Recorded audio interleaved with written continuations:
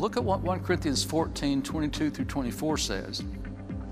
It says, tongues are a sign not to those who believe, but to unbelievers. It says when unbelievers come in and everyone's speaking in tongues, everyone's prophesying, they will see that God is among you, and they'll fall on their knees and say, this is God. This is God. I remember when my father-in-law came to one of our meetings, we were meeting out at Tech, and our meetings were pretty rambunctious back then. I mean, today was tame compared to what we were doing back then. Not that today was tame, it was good.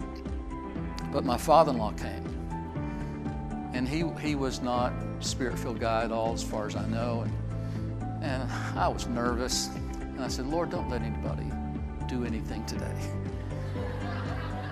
Don't let there be any prophecies. Don't let there be any messages in tongues. God, don't let people just bounce around crazy today, just one day. So my father-in-law comes, and he's sitting there, and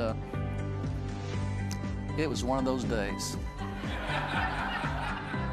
37 messages in tongues, and prophecies, I'm exaggerating just a little bit. Everyone just going crazy for God in the presence of God, and I thought, this is it. The hammer is going to fall. He's going to hate me forever. He's going to think I brought his daughter into a cult. So we go out to eat, and he said something like this. He said, I've never seen, I thought, what's he going to say? I've never seen such crazy, stupid stuff. He said, no, I've never seen such love. I thought he would see all these other things, but what the Holy Spirit was showing him was kids that loved each other.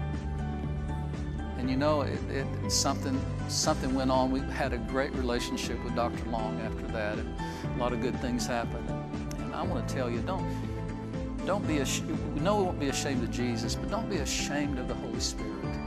Don't think if I move in these things, people are going to think I'm weird. Let me tell you a secret. They already think you're weird. You're the guy that doesn't cheat. You're the guy that pays his taxes. You're the gal that doesn't gossip. We're already seem weird to the world. So let's just do it with power.